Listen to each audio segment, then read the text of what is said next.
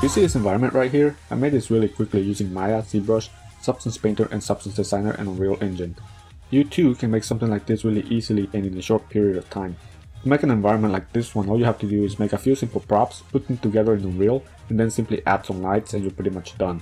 So hey, this is only a 45-second ad, so there's not enough time for me to cover everything, so click on the link below now and I will show you exactly how I made this environment. The best thing about learning how to make an environment like this one is that you can simply use the same techniques to pretty much make any other type of environment. Oh, and by the way, you don't need to be an expert already in order to learn how to make something like this.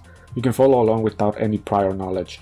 I will be showing you the basics on how to use Maya, ZBrush, Substance Painter, Substance Designer and Unreal Engine, so you can follow along without any issue. Like I said, this is a very short video, so I don't have enough time to explain everything, so click on that link below and I will show you exactly how this is done. And by the way, I don't know how long I'm going to be doing this for, so click on that link now so you don't miss out.